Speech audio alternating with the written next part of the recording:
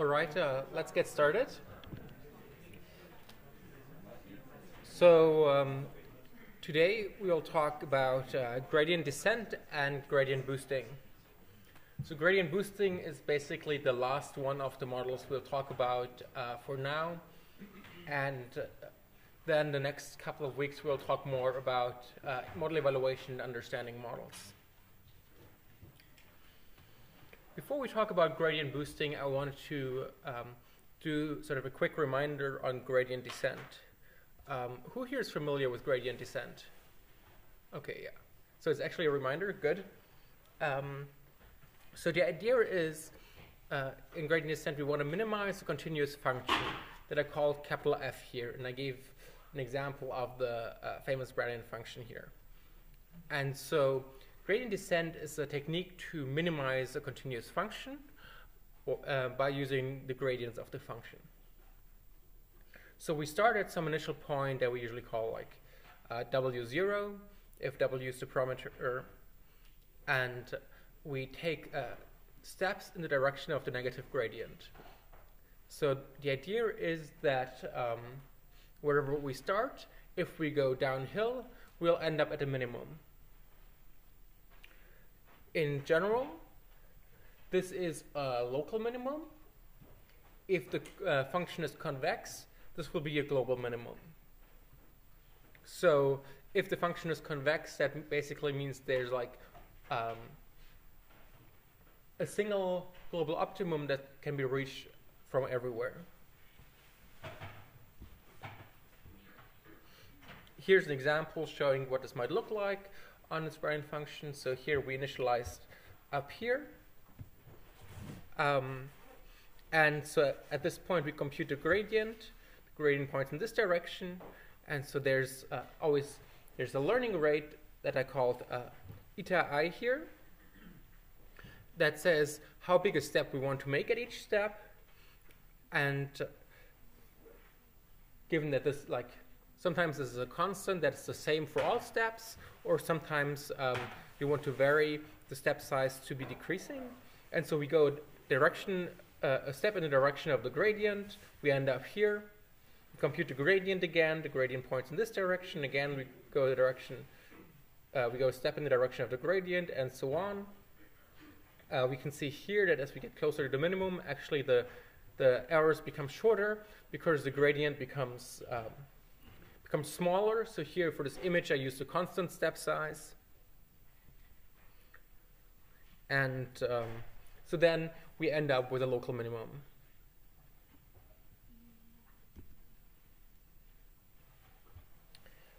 One of the tricky things about gradient descent is that picking the learning rate. So here are images for picking different constant learning rates. So in the image before, I picked the learning rate of 0.1, and that actually works quite well in this case. If you pick a learning rate that's very small, you will make very small steps, and so basically you'll never get anywhere close to the optimum, or you have to wait a very long time. If you pick a learning rate that's too large, you might make quick initial progress, but then in the end you will not converge to the optimum, you will just jump around the optimum. And so in general, it's not entirely clear how to pick a learning rate ahead of time. So a common scheme is to set the learning rate to something like 1 over t, so it decreases over time, and so you make smaller and smaller steps. That way, you're guaranteed to converge. Still, sort of the exact rate with which you make it smaller and the exact rate with which you start are still so important.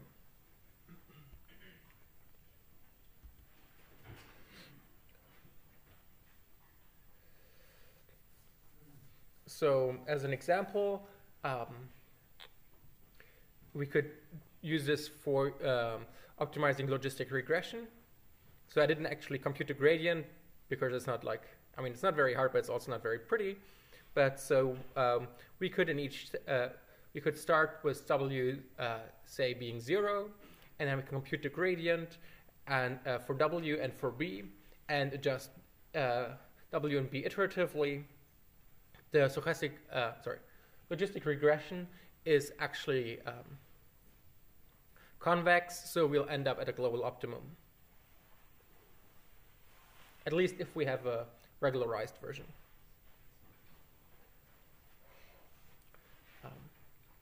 So the standard gradient descent, which computes the gradient and doesn't update, is actually not a very effective optimizer. And none of the models that we talked about and used so far would usually use that. Usually, if you understand the structure of the model better, you can do better optimization. Or you could use a better black box solver. So gradient descent is a very, very simple solver. A better solver would be something that uses also the Hessian or the second derivatives. Solver that's very commonly used in practice, and you probably saw maybe in the homework if you played around with the solvers, is LBFGS. LBFGS is somewhat based on, it's a hybrid basically between gradient descent and Newton's algorithm, where you're trying to compute an approximate Hessian while you're doing gradient descent. And it's like, it works, usually it works much better than just doing plain gradient descent, definitely for convex problems. So we wouldn't usually do gradient descent. There's a variant of gradient descent that is, however, commonly used with very big data sets, which is called stochastic gradient descent. So instead of computing the loss over the whole data set, we could compute the loss for just a single data point. This will be much, much quicker. And so we might pick a data point at random, compute a gradient for that data point, and then update the point. In practice, people usually just iterate over a data set, pick each data point in turn, compute a partial gradient, which is just for this data point, basically, and then do the update. In theory, if you sample the data point at random, basically, on expectation, you get the correct gradient, so it's a stochastic approximation of the actual gradient, but it's much faster to compute. That is sort of what is basically used exclusively for neural networks. In neural networks, you usually use a batch. So you use like just a couple of samples, but you don't compute the full gradient, because computing the full gradient would be very slow. So if your data set is very large, then actually it might be beneficial to not use like a fancy solver, but just use stochastic gradient descent. In scikit-learn, you can, this is implemented in the SGD classifier and SGD regressor, and you can just use them like you would use any other scikit-learn model. So these are implement all the linear models. So you can do stochastic gradient descent for many, many models. SGD classifier and regressor implement basically all the linear models. So it implements linear SVMs, logistic regression for SGD classifier, and basically linear regression for SGD regressor, and then with all possible combinations of the penalties like L1, L2, elastic net, and so on. And so if your data set is like hundreds of thousands or millions of data points maybe, then SGD classifier can potentially be much faster than using one of the other solvers. Still, it's a little bit tricky to tune the learning rate and the learning rate schedule. Another benefit of this is that if your data set is so big that you can't fit it into memory, there's a way to do what in scikit-learn is called partial fit. Partial fit is basically updating the model using only a chunk or a batch of the data set. So let's say you have a really, really big data set, and you can only ever load, say, 100,000 samples into RAM, but you still want to train over your whole data set.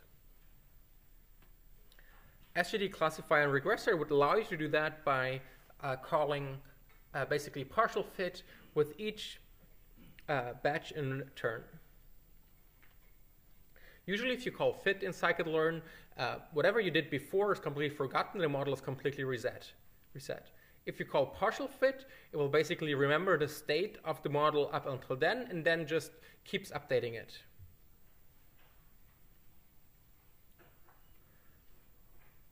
If you call fit on SGD classifier, it will basically iterate over the data set until it converges. If you call partial fit, it will just do a single update for each data point that it receives.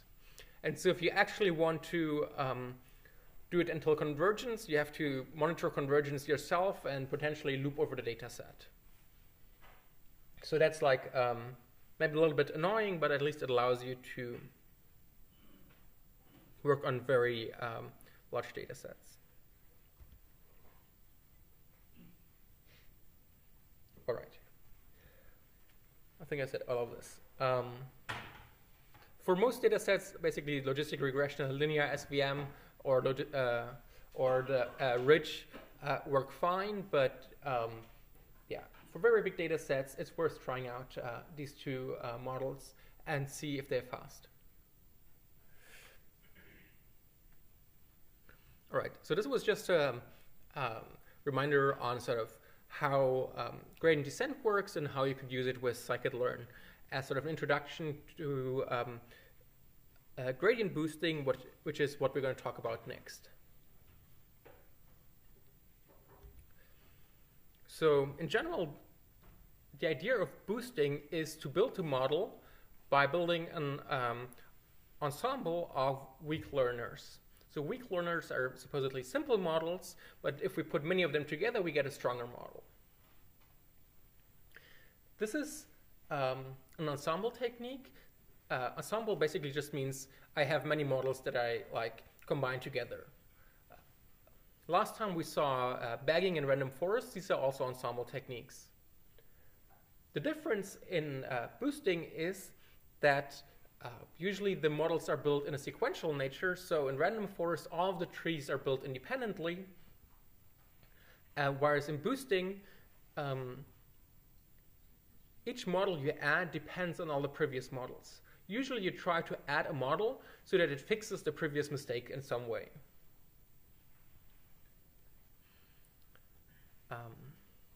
So yeah, there's many different versions of this: ADA boost, gentle boost, logit boost.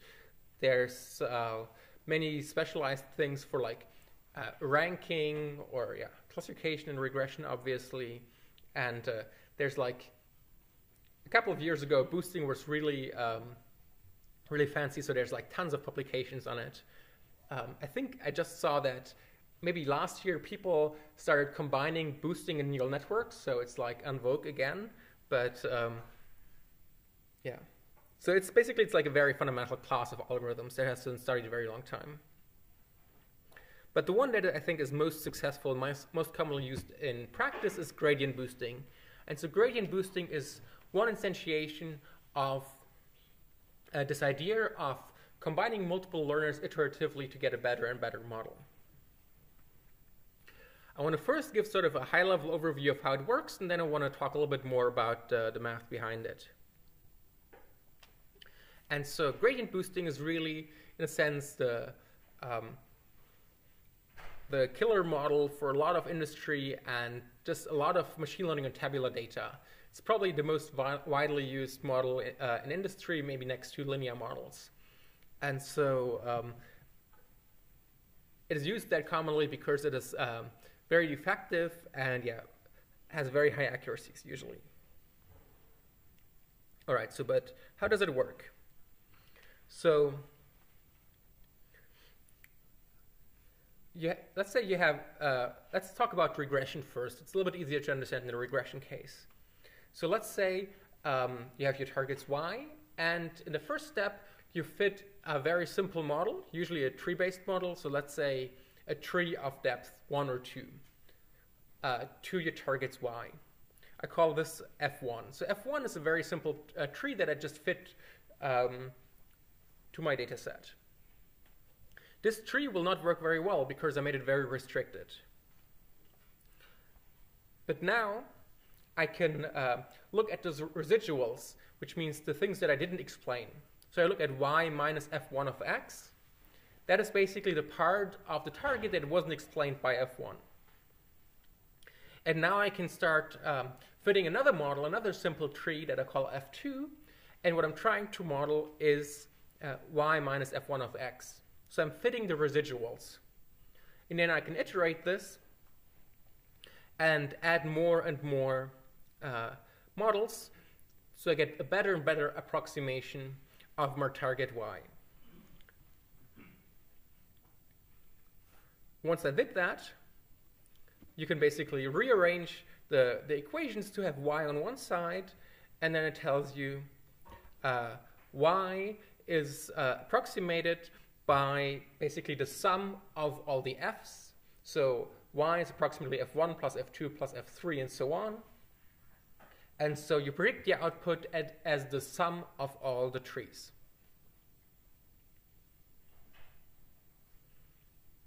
This is sort of the basic idea. There's a slight modification to this, which is we don't really trust each tree that much. So we actually don't subtract all of f1 of x, but instead we use a learning rate similar to gradient descent, and we only subtract, say, I call it gamma here, gamma times f1 from y. So at each iteration, we built a relatively simple model, or like a small tree, and to approximate the residuals of all of the things that we had before. And then we subtract learning rate times this new function from the residual. So let's see how this relates to gradient descent. So here is how you could do linear regression with gradient descent. So the loss in linear regression is just summed over the training data set yi minus the predictions yi hat squared. And so y hat in linear regression is w transpose xi plus b. So the loss that we want to optimize is the sum of yi minus w transpose xi minus b squared. And so now we can optimize this over w and b to get our coefficient vector and our bias. And so we can compute the gradient, and I mean the gradient is basically just yi times xi, and then do gradient descent. I mean, for linear regression, you wouldn't usually do a gradient descent because you can just solve it in closed form, but this is what you would do. Now in gradient boosting, we have the same starting point, and we look at the squared loss if we were going to do regression. But instead of optimizing a parametric form, so this w transpose xi, we're basically directly trying to optimize the yi hat, the predictions. And so we're applying gradient descent to the predictions. And the idea is that this guy over here, the gradient of the loss, this we model with tree. And so the gradient in the case of regression is just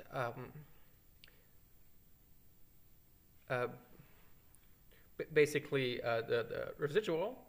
And so this is what we're fitting. And this maybe makes it a little bit more natural why we have the learning rate there.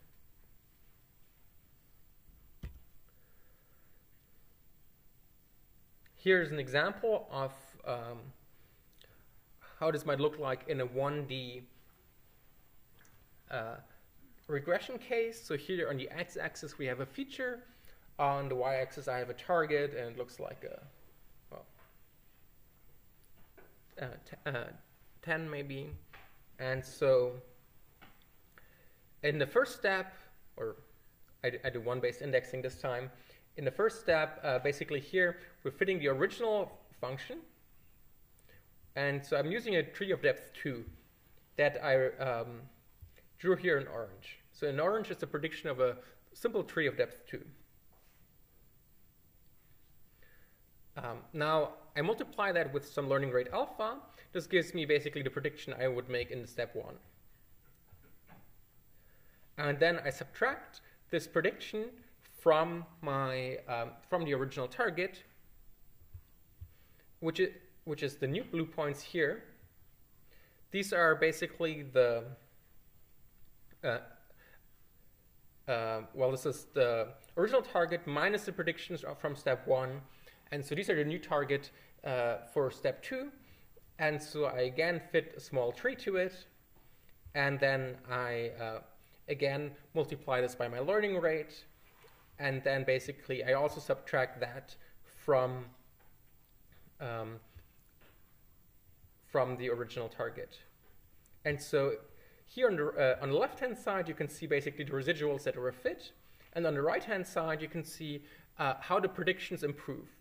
So on the right-hand side, I always plot the original targets y, and then I get my approximation y hat in orange. So here, at the beginning, it's just a tree of depth 2, so it's kind of pretty bad. But then if I add more and more trees, so here in step 9, I get a sum over 9 trees. So it's actually, it has like a lot of steps. So it's now, or like in the step function, and so now it's a pretty smooth approximation to the function I wanted to model. I mean, in reality, you wouldn't have 9 steps. Usually you would have like maybe 100 steps or even 1,000 steps. But this is sort of what happens in principle.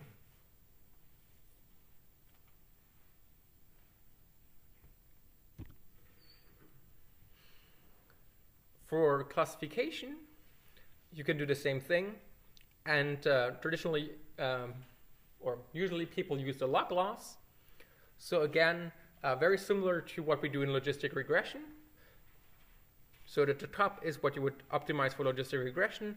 And again, instead of having a parametric form, we try to directly optimize the predictions, and we model the predictions by a tree. So we compute the gradient of, if we want to optimize it, we compute the gradient of this expression, and we try to fit the gradient. So this is like maybe a little bit less straightforward, but you can still do it. Finally, for multi-class gradient boosting, you do what is done for multinomial regression. Again, replacing the parametric form you have with just the predictions, and we also use the softmax like in multinomial logistic regression. And so what we're predicting here is then, or what we're modeling is this response that I called y hat c for each class C. So we make we train one regression tree per class per gradient step.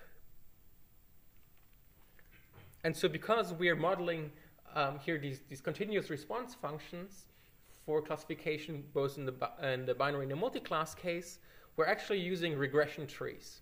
So yeah, all the trees in gradient boosting are always regression trees, even if we do classification, because we're basically trying to model this continuous score function that we then push through, say, a softmax.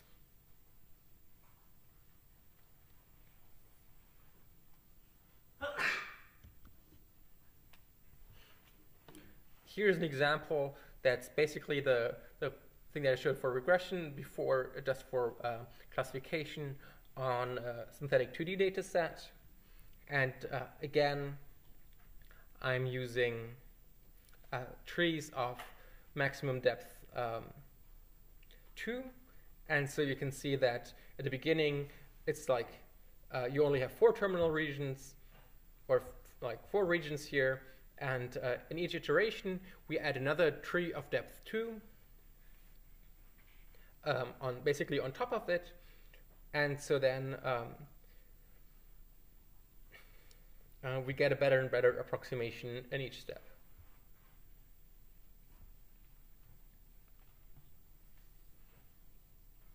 All right. Any questions so far?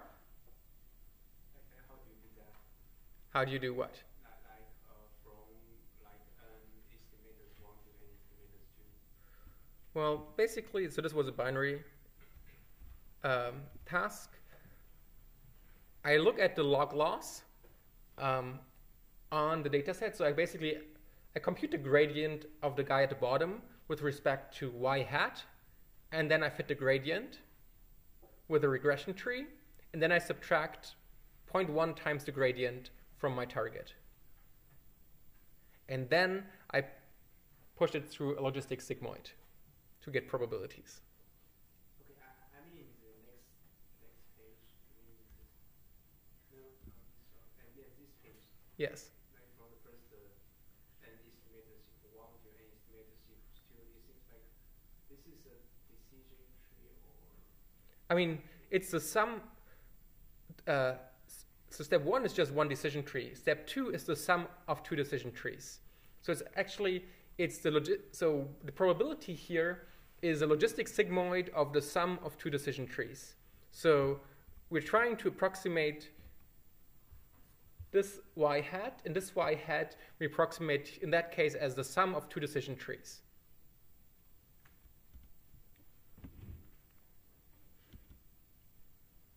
All right, so in the case of gradient boosting, adding more trees can lead to overfitting, because with every tree you add, you make the model more complex, because you do gradient descent more and more on your training data set. So this is different from random forest. In random forest, because all the trees are independent, adding more trees will not lead to overfitting. In gradient boosting, it can lead to overfitting. And so, and there's a very close relationship between the learning rate and the number of trees. This is basically as in gradient descent. If you make smaller steps, so if the learning rate is smaller, you need to make more steps.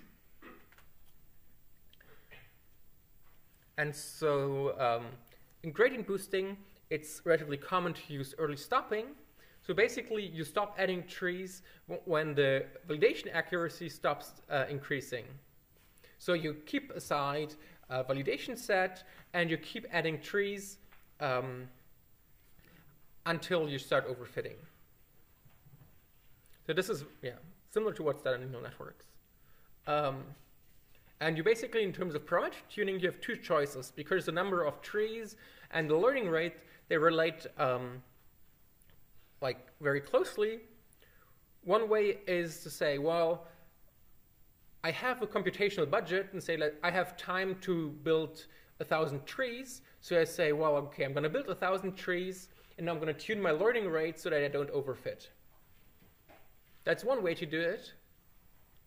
The other way is to pick a learning rate and say, okay, I'm going to use a learning rate of 0.1 or 0.01, and then I'm just going to keep adding trees until I'm overfitting. So I'm using early stopping to determine the number of trees that I'm going to use.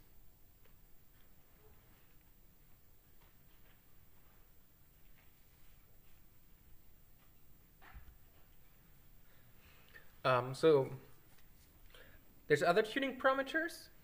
I think I wanted to move the slide later, but so basically, usually you have very strong pruning, and typically that's done via max depth. You can also do max leaf nodes, or you could also do any other one, but sort of the traditional one is max depth. You can tune max features. By default, it will use all features in each split, and basically you reduce overfitting by just having a very small max depth. So small max depth used to be 1 or 2. These days it means 20. I guess it depends on how big your data set is. If you have 1 million data points, a tree of depth 20 is maybe not that deep. I don't know. But so For smaller data sets, usually it's like maybe less than 10.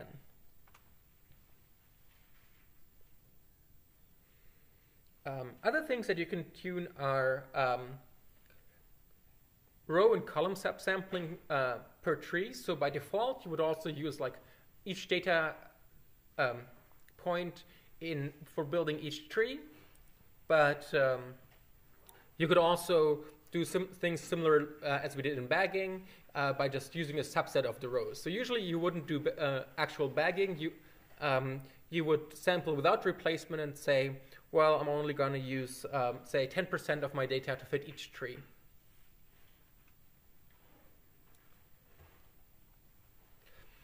There's also a way to do regularization, but okay, I want to talk about this in a couple minutes. So this was mostly sort of standard gradient boosting. I think it goes back to like the early 2000s.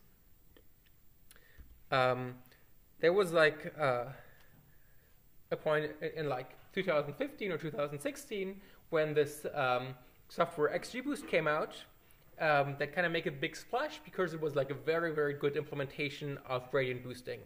So XGBoost stands for Extreme Gradient Boosting, and they made a couple of improvements that really made it much faster and much better. A bunch of these improvements were already known beforehand, but basically they combined everything in a very nice way, and they gave a very nice implementation, and so everybody kept using their software for many years.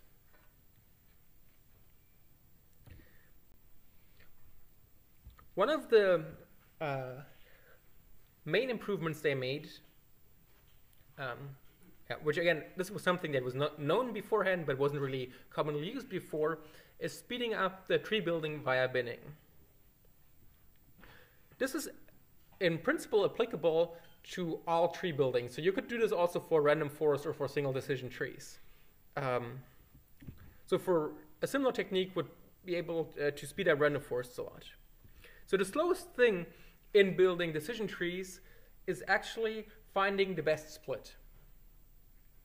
So finding the best split at each stage is you iterate over all the features, and then you iterate over all the possible thresholds for those features, and you compute the gain or the impurity criterion. So for gradient boosting, the gain or impurity criterion would be the gradient that you're trying to optimize. And then you pick the one that gives you the best criterion. And so this is what you do for all trees. The thing that is expensive here is iterating over all the possible thresholds. And not because there's many thresholds, but because this basically means sorting the data set. And sorting the data set takes n log n times, as you, at least those with a computer science background know. And so if there's a lot of data point and n is big, that's the slowest part, because everything else is O of n, so in linear time. And so the idea is to get rid of this step of sorting when trying to figure out all the possible thresholds. And so a very standard reduction in algorithms to get rid of sorting of anything is binning or discretization. So let's say you have some feature here that I plotted on the x-axis, and so instead of sorting it, I can get an approximation of the sorting by discretizing it.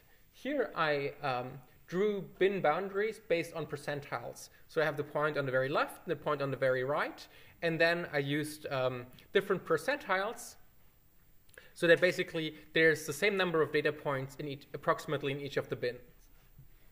And all of the data points in the bin on the left I represent by 0, all of the ones in bin 1 I represent by 1, by 2, and so on. After I've done this, I don't need to do sorting anymore because I know how many values there are and I know exactly in what order they are in. So if I see a 2, I know it's in second place. And so binning is actually linear time. So you can scan over it to compute the percentiles. So that's linear time, and then you can just discretize it as also linear time. Then you can sort it into bins, that's also linear time. And so basically we went from n log n to O of n. Of course you lose something, because now, after we do the spinning, we can't look at all possible thresholds anymore. We can only look at the thresholds that are at the bin boundaries. So before, if I had all of these data points and I build a tree, I could say, oh, well, I want to split over here, or I want to split over here, I want to split over here. After I do the binning, I can just say, I split at this bin boundary, or at this bin boundary, or this bin boundary. So this binning makes an approximation, but the approximation makes the algorithm way faster.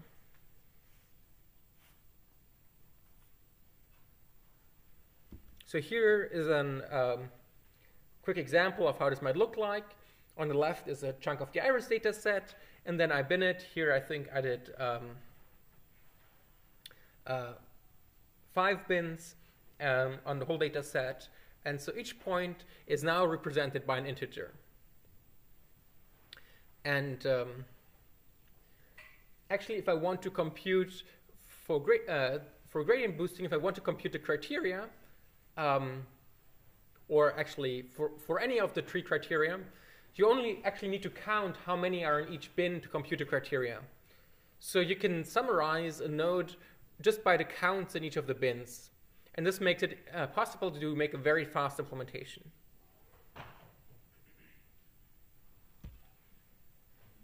So here this is written down as algorithms. So I stole this from the XGBoost paper. Basically, this is the criterion they're using, and basically the main difference is that here you need to sort all the features, and here you just need to iterate over all the bin boundaries from 1 to m.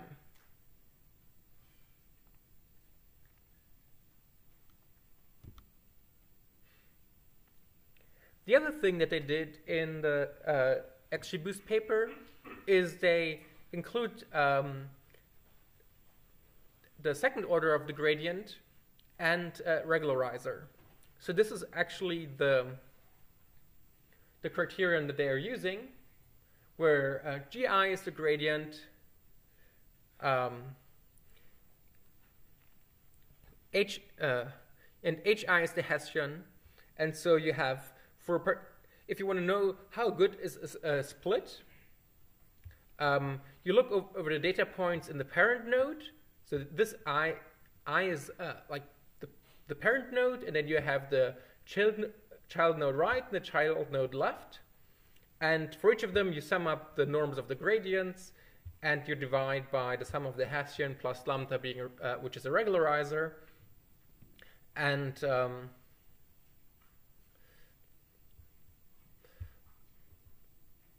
that basically, so now you're doing second order gradient descent, or basically you're doing Newton's algorithm instead of just using plain gradient descent. If you do regression, it actually does make a difference, because the Hessian is the identity for linear regression, so there is no second derivative. But if you do classification, then these Hessian terms are non-zero, and so basically you end up with a different objective and a different splitting criteria. I'm not sure actually if anyone did like an exact analysis, how much that helps, but this is what people do now.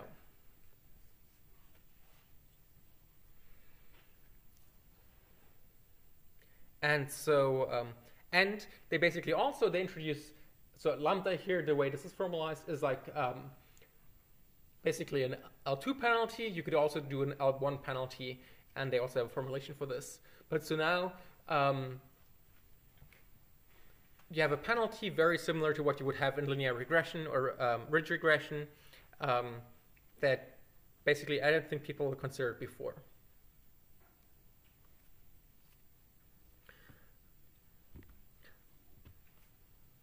Another change that they proposed, which was also known, but basically they implemented and pointed out, is that they use column subsampling, which means basically only use a couple of features on a tree basis. So this is sort of similar to random forests. So in random forests, you pick the subset of features for each split. Here what they did is they picked a subset of features for each tree. So basically for each tree, you create a small data set that you use instead of the original data set, which is both a subset of the rows and a subset of the columns. And they found this prevents overfitting. It also makes training much faster because you have less data for each of the trees. Generally, I recommend reading this paper if you're interested in gradient boosting, because they lay out all the tricks and all the experiences, and basically they set a new industry standard with this implementation.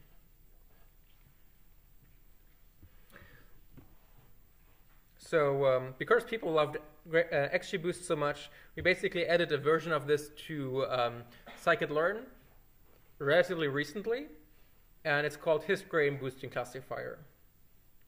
And so if you look at, so this is a log scale. If you look at the speed of the old scikit-learn, so the red is gradient boosting classifier. The green is XGBoost, and you can see that basically we were exponentially slower. And blue is the new implementation, which is His gradient boosting, which is faster. So if you want to do gradient boosting with scikit-learn, you should probably use the His gradient boosting. This plot also shows light GBM, and I'm going to talk a little bit more about this in a second.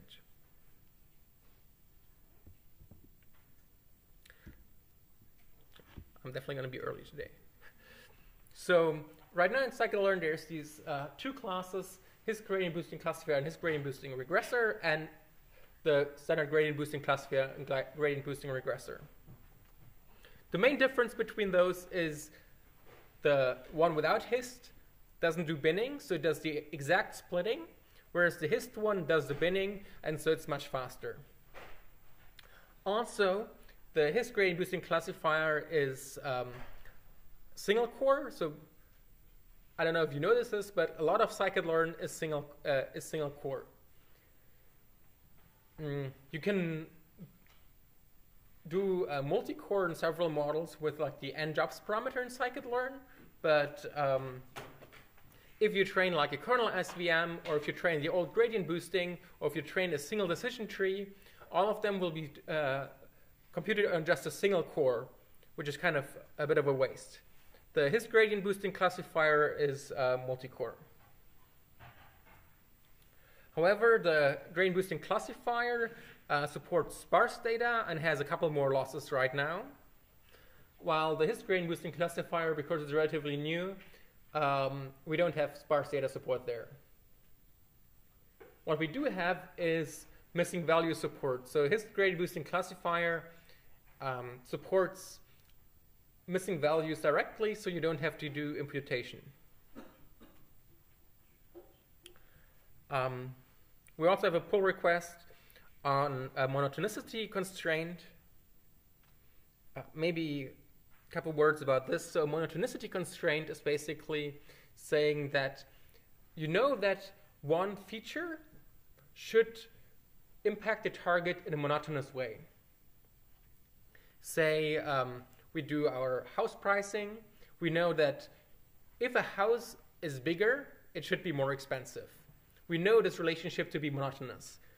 And so we can prevent overfitting by hard coding in our model that we know this relationship to be monotonous.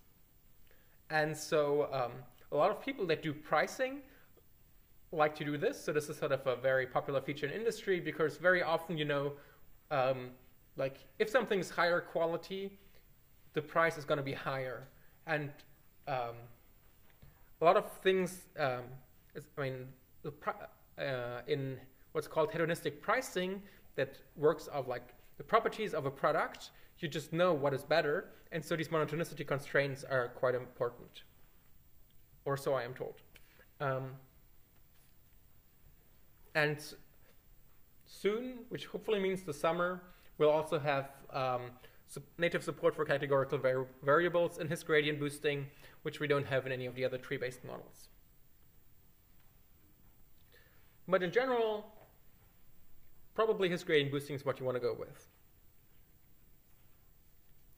Okay, let's talk a little bit more about the other models or implementations. So the real famous and first one is XGBoost. So you can install XGBoost from CondaForge, for example. You can also try pip installing it, but it might be a little bit trickier. It has a scikit-learn compatible interface because everybody likes scikit-learn. It supports missing values. It supports training on GPUs. It supports parallel training over a network, over a cluster. It supports monotonicity constraints and supports sparse data. It kind of pretends that it supports categorical variables. So if you give it a categorical variable, it will one-hot encode it for you. That's basically what it does. So it doesn't do like the real categorical splits, but it one-hot encode them for you. And so this is, widely used, very good implementation. I'm not sure who's actually maintaining it. So now the people who wrote it, I think are at Apple now, but don't quote me on this. But I know that Amazon has been contributing to it a bunch. LightGBM was published by Microsoft. And so initially, basically, they took a bunch of the ideas from XGBoost, and then they improved them and made things even faster and added some more cool features. And then sort of there was this thing where LightGBM and XGBoost basically tried to outdo themselves. So I think LightGBM right now is a little bit faster, but there's probably not that big of a difference. Again, you can install it from CondaForge. There's a scikit-learn compatible interface. It supports missing values. It natively supports categorical variables. It supports GPU training, network parallel training, monotonicity constraints, sparse data. And maybe I should say both of these, XGBoost and LightGBM, are optimized much more for prediction speed than scikit-learn is. So these work very well for like very high latency applications.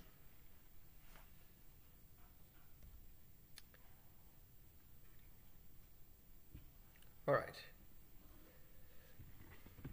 I should have really expanded on these a little bit more, given that I had more time. But so then there's another one, which is called CatBoost. CatBoost is done by Yandex. So Yandex is like this Russian software empire. And so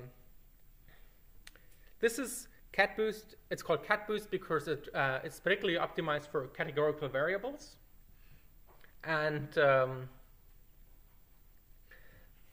so if you have a lot of levels in your categorical variables, or if you have a lot of categorical variables overall, this might be a good idea.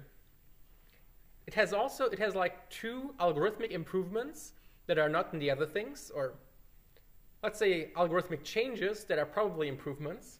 I'm not sure how, it's very hard to nail down these things because they're very data set dependent. And so if you have a lot of categorical features, this model will probably do better. So what they do by default is that they use symmetric trees. And so what symmetric trees mean that at each level, in all of the nodes, you use the same combination of feature and threshold. And I really should have drawn a picture for this. And I'm going to draw it on the Blackboard, sorry video. Maybe, give me 1 second.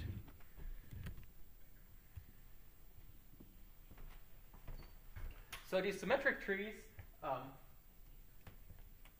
nope. Okay, sorry. Okay. So they're different. They haven't really been used that much before CatBoost. They claim they worked well, and apparently they work well, particularly for categorical variables. And so, if you look at, like, let's say we have my favorite 2-moon data set, and you have your first split. So if you do your second split, normally in trees they're completely independent, right? So what I could have is, in the bottom I could split like this, and in the top I could split like this. Or maybe they split on the same feature, but they have different thresholds.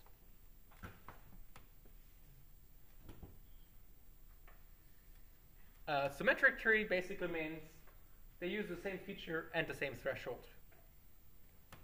And if you think about this splitting again in this in 2D, if you do another split, it's kind of weird, because if you do this split, then okay, it's kind of weird. But if you have a very high dimensional data set, then this makes a lot of sense. And so this is basically a constraint on the model that they're using. So that you could turn this off and you can build normal trees, but they say symmetric trees are great for categorical variables. And you could imagine if you do the same feature in the same split for all the nodes in a given level, it's going to be much faster. And so they say it's basically enforcing symmetric trees can give you like a 10x speed up.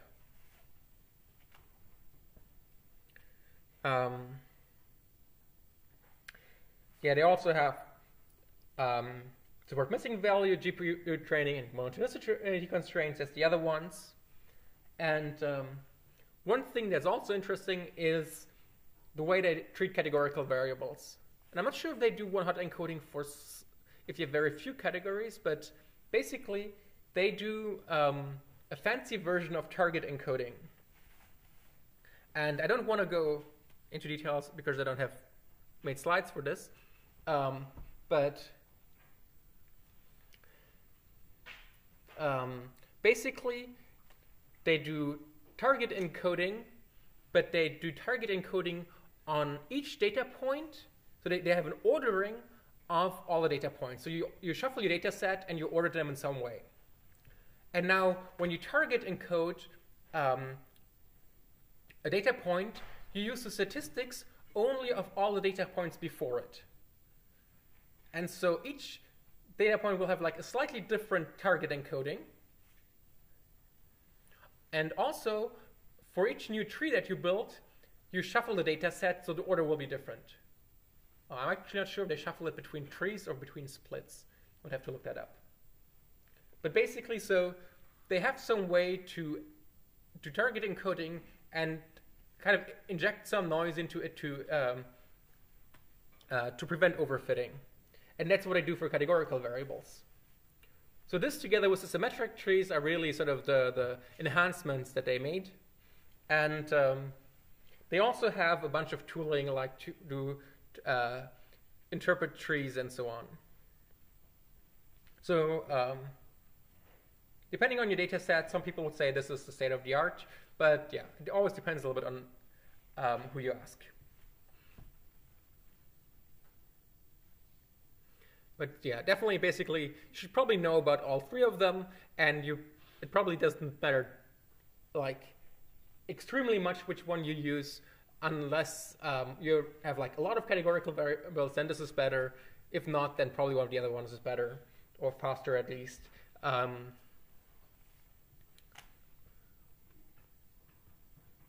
right. So wrapping up, so gradient boosting is really something that is that's super pervasive in industry. And so sort of the default choice, particularly for pricing problems, but generally like everywhere. So I know that at some points the Facebook timeline was ranked using gradient boosting, and Bing ads were placed using gradient boosting because there were papers written on this, but you can assume at any point everything was driven by gradient boosting. So I know that credit card fraud detection at like a big US bank was done using gradient boosting. Yeah, I forgot. Basically, before people become super enamored with neural networks, everything was driven by gradient boosting. Now, mostly for tabular data sets, things are done with gradient boosting, and for non-tabular data sets, things are done with neural networks. So, things that people like about it is it's super fast. In particular, if you use this binning trick. So, like in his gradient boosting, XGBoost or LightGBM, or sorry, CatBoost should also be up there. Compared to random forests, actually they have a smaller model size, and they're faster to predict. Because maybe, as you remember, like in random forests, we inject a lot of noise. So maybe we only allow ourselves to split on some of the features, and so we build very big trees that are very deep, and we have to have a lot of them because they're all independent, and we want to average them. In gradient boosting, we usually build smaller trees, and because they depend on each other, you need less of them to get good performance, because you're basically always fixing the previous one's mistakes. Yeah, typically they're more accurate than random forests, though often they require a bit more tuning. So random forests will just always work out of the box without any tuning. For gradient boosting, you probably need to actually most of these have very good defaults, but often it's quite helpful to tune like the learning rate or the number of trees. Though if you have early stopping, maybe it's not that critical. Actually, so for the hist gradient boosting in scikit-learn, we copied the defaults of LightGBM, because basically we copied most of LightGBM actually, not XGBoost. And so I had someone run this on a bunch of benchmark data sets, and just with the default parameters, it basically beat a whole bunch of very highly tuned models. And so I guess even the default parameters are actually quite good. But it's slightly less robust than random forests. Oh yeah, and so the very fast doesn't really apply to the old gradient boosting in scikit-learn, because basically it's not very optimized and it's single core. So you can use that, but just be aware it's quite a bit slower than the other ones.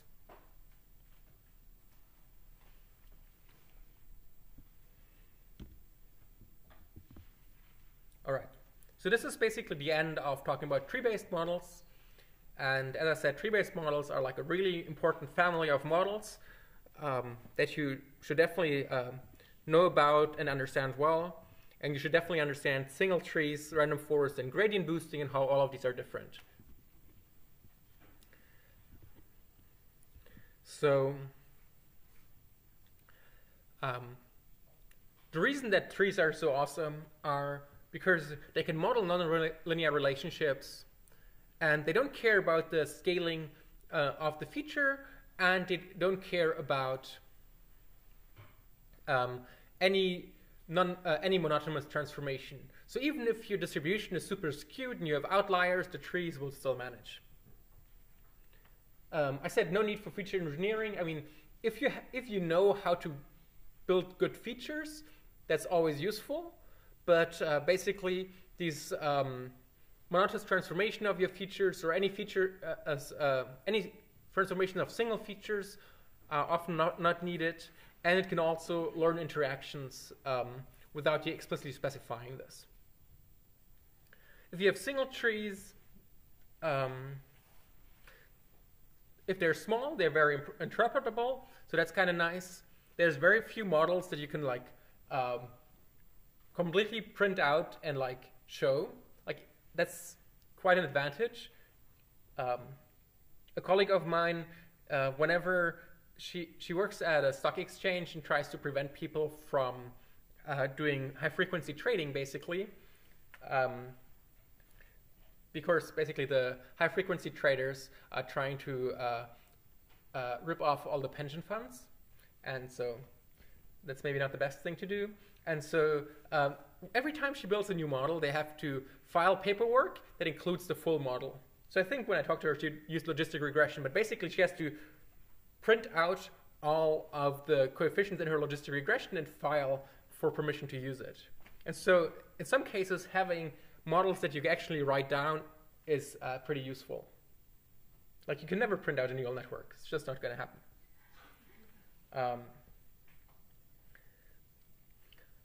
Random forests, on the other hand, they are usually not as compact, but they are very robust. They're very good benchmark.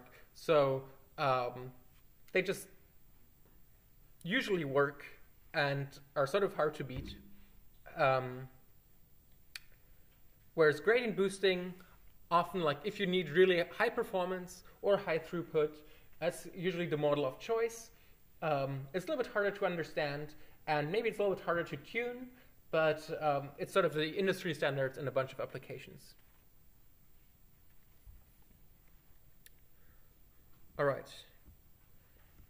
Any more questions for today? Cool. So homework was due today, as you know, and hopefully all submitted. The new homework will be posted on Monday. We'll also post grades for homework 1 today. One thing maybe about homework extensions. So I'm happy to extend homeworks if I have a doctor's note, but not otherwise. Hope you all feel better.